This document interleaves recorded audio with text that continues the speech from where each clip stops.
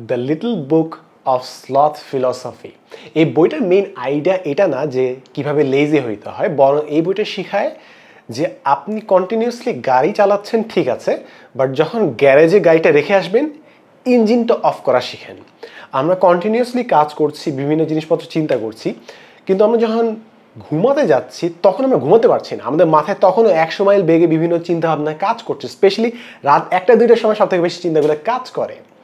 It's okay যে আপনি কাজ করতে চান, বাট আপনি যদি মাইন্ডটাকে শাটডাউন টাইম মতো না করতে পারেন, আপনি কোথাও চিলটা কিংবা রিল্যাক্সটা করতে পারবেন না। আমরা অনেকেই হয়তো ভ্যাকেশনে যাচ্ছি, কিন্তু ভ্যাকেশনে যে আমরা চিন্তা করছি ও যাই আমাকে অ্যাসাইনমেন্টটা ধরতে হবে।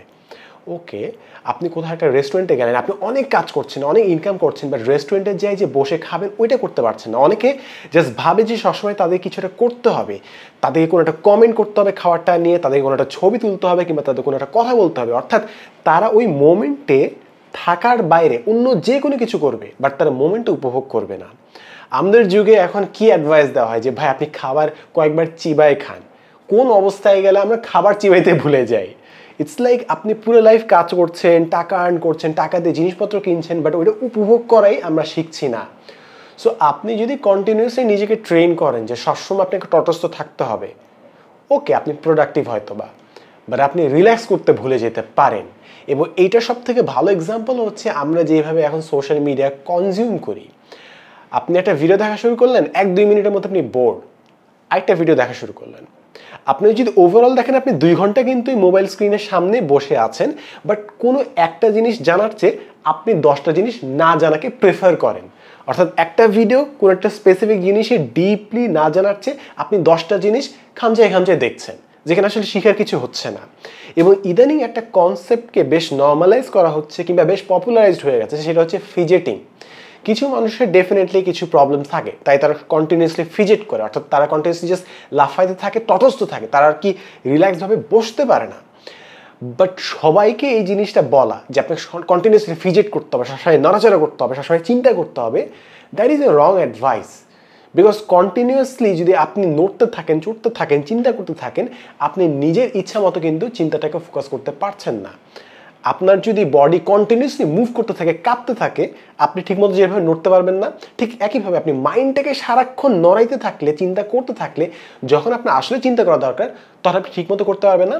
এবং আপনার মাইন্ড যদি কন্টিনিউয়াস চিন্তা করার অভ্যাসটা তৈরি করে, ওখান থেকে কিন্তু আপনার অ্যাংজাইটি হতে পারে, স্ট্রেস তৈরি হতে পারে, যে আপনি একটা বদ চিন্তা মাথায় আনলেন, ওই বাজে চিন্তাটাই বারবার লুপ হতে আছে, বিকজ আপনি চিন্তা কখনো থামানোর কথা ভাবেন নাই।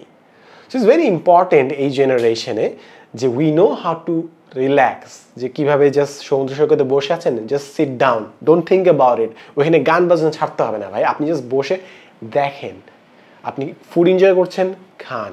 আমরা কি কমিউনিকেট করা ভুলে গেছি। যখন আমরা কথাবার্তা বলি তখন আমাদের মনে হয় যে আমাদের কিছুটা করা দরকার, তো হয়তো আমরা মোবাইল টিপতেছি কিংবা অন্য কিছুটা করতেছি, আই কন্ট্যাক্ট রাখছি না।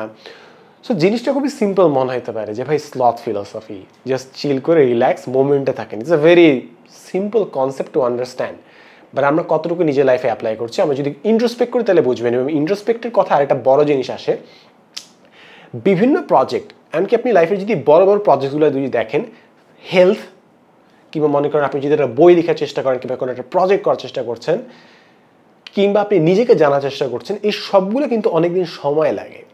আমাদের অ্যাপ্রোচটা কি, 10 তারিখের ডেডলাইন, 9 তারিখ রাতের বেলা আমি পুরো জিনিসটা শেষ করব, ক্র্যাম করব, that is our current practice. অর্থাৎ আমরা ফোর্স করি জিনিসটা। বাট আপনি যদি ফিটনেসের জিনিস খেয়াল করেন, বিভিন্ন গুড হ্যাবিটসের কথা চিন্তা করেন, মানে বই পড়ার হ্যাবিট কিংবা বিভিন্ন প্রজেক্ট কিংবা বিজনেস আপনি বিল্ড করছেন কিংবা ব্র্যান্ড বিল্ড করছেন, এগুলো সময় লাগে।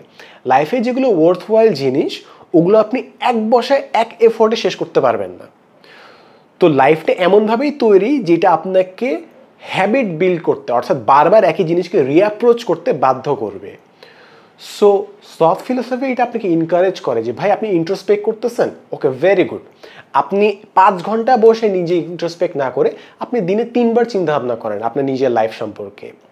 এবং এই জিনিসটা আমি নিজেও দেখেছি, বিভিন্ন প্রজেক্ট যখন মাঝে মাঝে আইডিয়া আসে, ভাবি যে 2 ঘন্টা পুরো জিনিসটা গুছিয়ে ফেলবো, বাট অ্যাকচুয়ালি বেস্ট তখন হয় যখন দিনে 3-4 বার করে 20 মিনিট 10 মিনিট করে বসছি, তখন না একই জিনিসকে আবার ডিফারেন্ট অ্যাঙ্গেলে দেখছি, রিফাইন করতে পারছি, এবং এই জিনিসটা স্টুডেন্টদের আরও বেশি ভালো বোঝার কথা।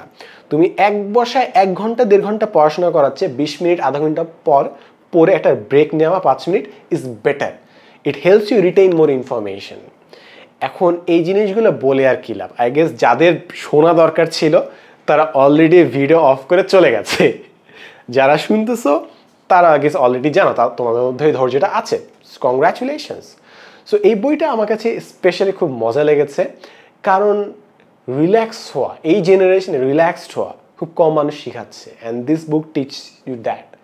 অ্যান্ড বইটা বেশ হিউমারের সাইড থেকে সব জিনিসপত্রকে অ্যাপ্রোচ করে। So it's a feel good বুক, যে কাউকে চাইলে গিফট করা যায়, আরামসে পড়া যায়। অ্যান্ড বইটা কন্টিনিউসলি, যেটা অনেক সময় বিভিন্ন সেলফ হেল্প বইতে থাকে, যে কন্টিনিউসলি তোমাকে গিল্টি ফিল করা, যে এই বেটা কাজ কর, বসে আছিস কেন, তোর দোষ তুই কিছু করস নেই, এই গিল্টি ফিলিংটা আসলে তোমাকে করাবে না। ইট lets you have time alone.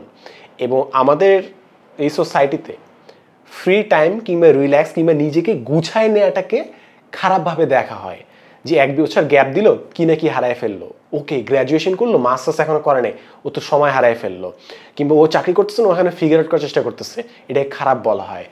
So বিভিন্ন জিনিসপত্র অর্থাৎ নিজের সময় নেওয়া কিংবা গুছায় নেওয়া কিংবা প্রিপারেশন নেওয়ার জন্য একটু নিজের সলিটিউড টাইম নেওয়া, এটাকে আমাদের সোসাইটিতে খুব খারাপভাবে দেখা হয়। সো কন্টিনিউয়াস দাবরানি আর দৌড়ানেকেই যদি মানুষ প্রগ্রেস হিসেবে ধরে নেয়, তাহলে আসলে একটা বড় বিপদ। ট্রেডমিলে আপনি দাঁড়ায় বহুত দৌড়াবেন কিন্তু একই জায়গায় থেকে যাবেন। সো লাইফটা যেন ট্রেডমিল না হয়ে যায় আর কি। That is something that we should concern our sales with. Continuously দৌড়াচ্ছি ঠিকই, বাট যাচ্ছি তো কোথাও। That is a thing that we should complaint. এর বাইরেও আপনি যদি জাস্ট রিল্যাক্স করা শিখেন, রিল্যাক্স করার আর্টটা মানে হচ্ছে আপনি লাইফের বিভিন্ন মোমেন্টকে উপভোগ করা শিখছেন। আপনি যদি রিল্যাক্স করা না শিখেন, ইটস লাইক আপনার জিহ্বা পুড়ে গেছে, আপনি কফি খাইতে গেলেন, খুব খাইতে ইচ্ছা করছে, ফার্স্ট ডে চুমুক দিয়ে ফেলেন, আপনার জিহ্বাটা পুড়ে গেল, এরপর আপনি পুরো কফিটা খাবেন ঠিকই, বাট কোনো স্বাদ পাবেন না।